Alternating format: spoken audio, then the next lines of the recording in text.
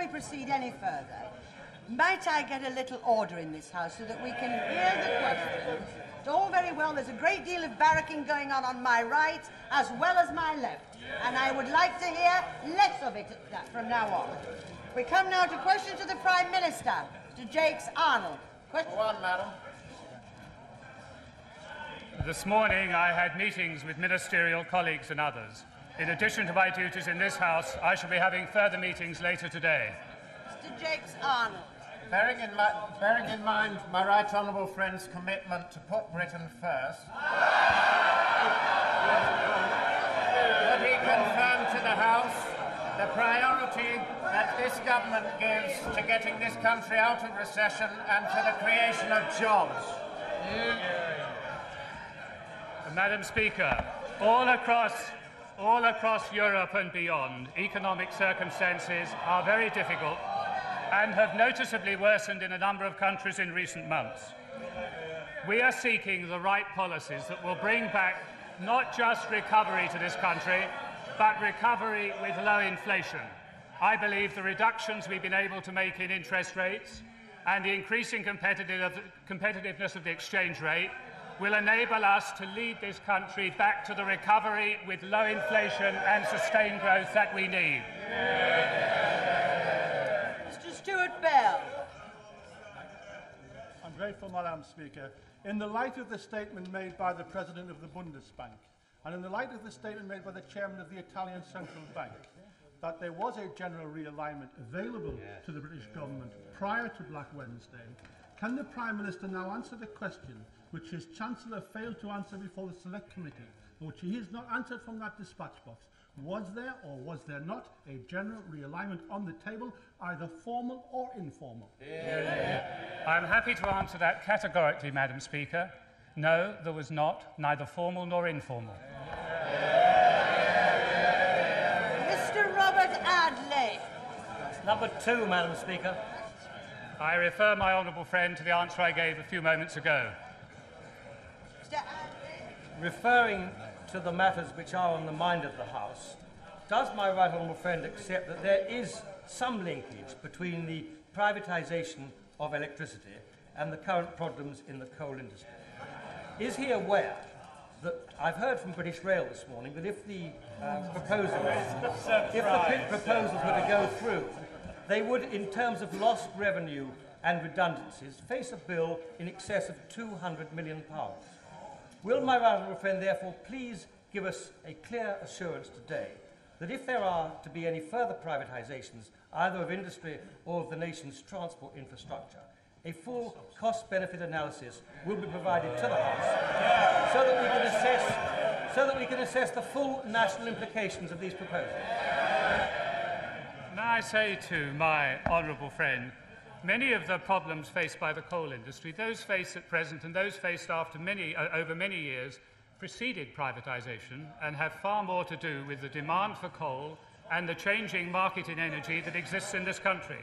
It is for that reason that it is not only in this country that there has been a severe contraction of the coal industry. It is true in France, it is true in Belgium, it is happening also in Germany and elsewhere. On the specific question of the railways that my honourable friend raised a moment ago, the white paper published in July was preceded by a great deal of thought, discussion and consultation inside government, and consultation continues on all matters. Mr. Paddy Ashdown. But, Madam Speaker, is not the proposition which the government is now asking its backbenchers to accept not simply this, that having been found out seeking to close down the coal industry quickly by rigging the market, it now asks to be allowed to close down the coal industry slowly by rigging a review? Is that not what they're being asked to swallow? No, sir, that is not either an accurate or reflection of the policy that the government are following, and that was made perfectly clear in my right honourable friend's statement yesterday. No one doubts and no one has disputed that over many years, over all governments, there has been a continuing and severe contraction of the coal industry for reasons that were unavoidable.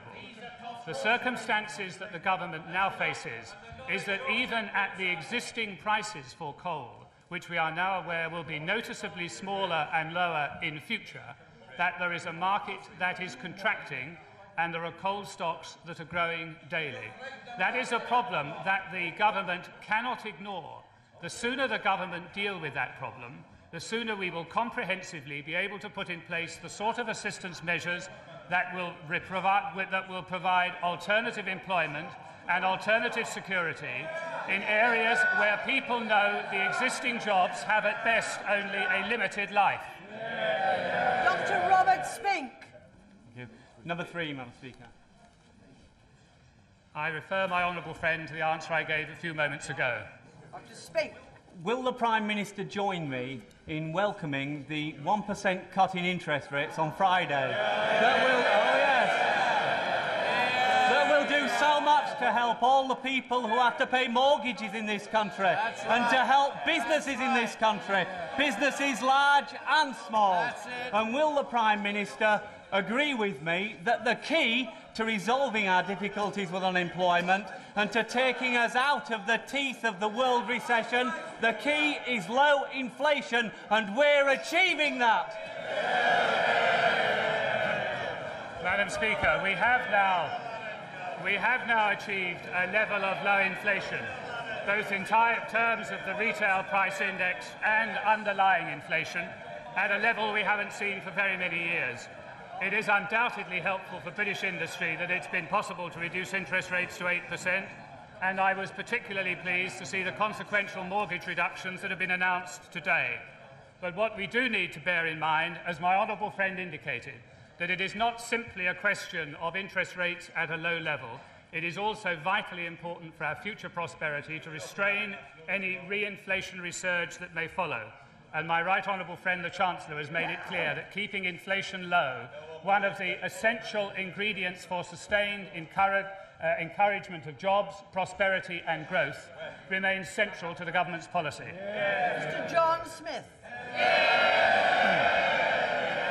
Madam Speaker, since it is crystal clear that yesterday, whatever else he did, the President of the Board of Trade did not announce a review of the pit closure programme, will the Prime Minister now agree to establish a genuine and independent review before any pit is closed forever?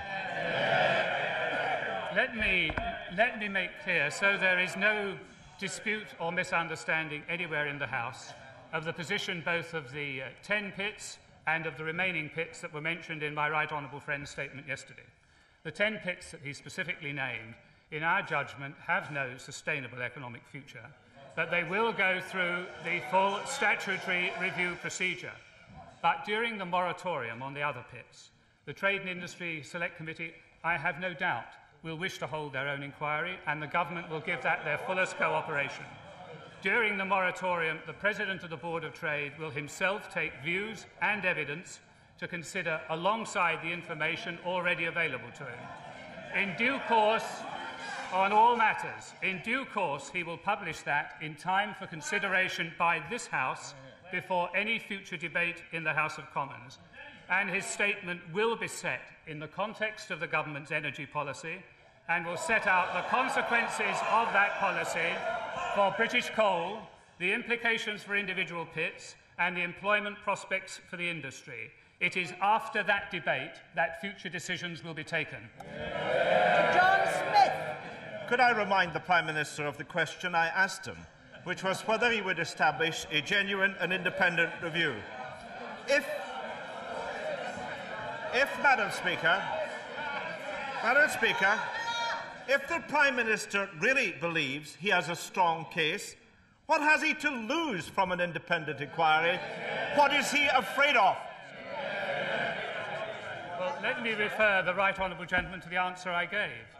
When we have completed the consultation and the examination, which I repeat will be made public, and I repeat also will be laid before this House, there will be every opportunity for every view to be taken into account before matters proceed.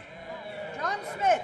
But, Madam Speaker, is it not now clear that the only satisfactory alternative to constantly shifting statements from the Prime Minister and the President of the Board of Trade and to the unseemly ducks auction which is going on amongst backbenchers opposite, is for this House tomorrow night to vote to refer the whole matter to our own select committee, and for that to be the responsibility of members in all parts of the House.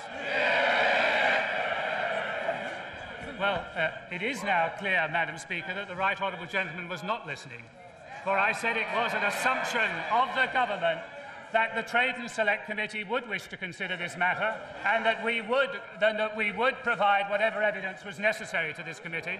But I must say to the right honourable gentleman, notwithstanding the tremendous emotions that have arisen about this whole affair, I must say it is bogus of him not to recall the vast number of mines that have been closed by his government, the large number of miners put out of work by his government, and the activities of his government in recent years that played a significant part in reducing employment in the mining industry from 700,000 down to the present level. Madam Speaker, is my right honourable friend aware that the concern being expressed about the closure programme is very much bound up with a wider concern about the direction of our economy post-ERM? And would he not agree with me that with a lower value for sterling, it really is essential that we have a policy of import substitution, of buy British, not building gas-fired power stations when we've already got 50% too much gas generating capacity?